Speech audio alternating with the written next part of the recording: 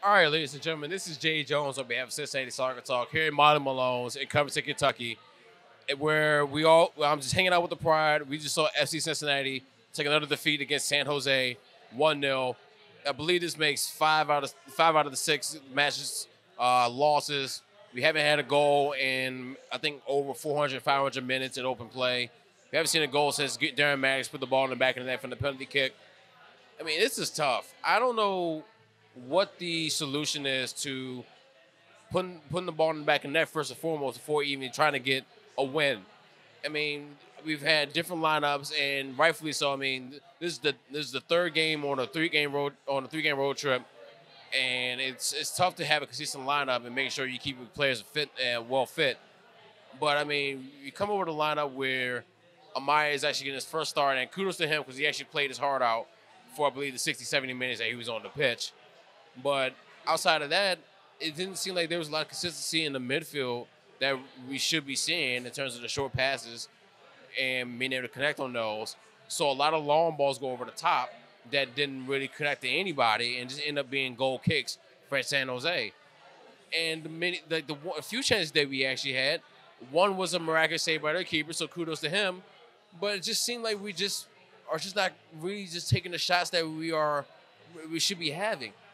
And I really don't know what the answer is to us not even just getting to the fundamentals of what we saw from the beginning of the season. And yeah, I get it. Like you're gonna switch people out, but we gotta play. Something has to change here. I really don't know what it is. I mean, I'm glad that Adi is back in the 18.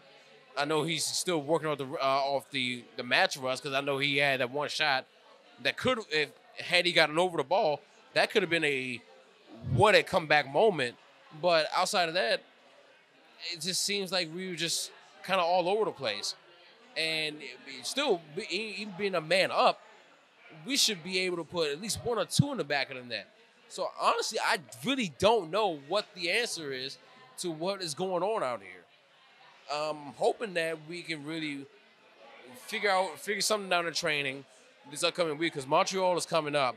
They're second in the East as far as this recording goes, and they're going to come in looking hungry as ever, seeing the game tape from FC Cincinnati and seeing that it seems like we're kind of floundering all over the place. We got to put ourselves in a position to win, and I don't know. Like I said, if it's a two-striker set, it may be. Maybe it's consistency in the midfield with Cruz and Bertoni actually playing the midfield. Maybe Cruz being in number 10 spot.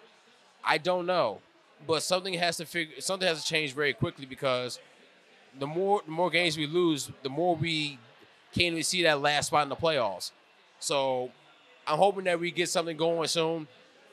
And we got to develop a game plan.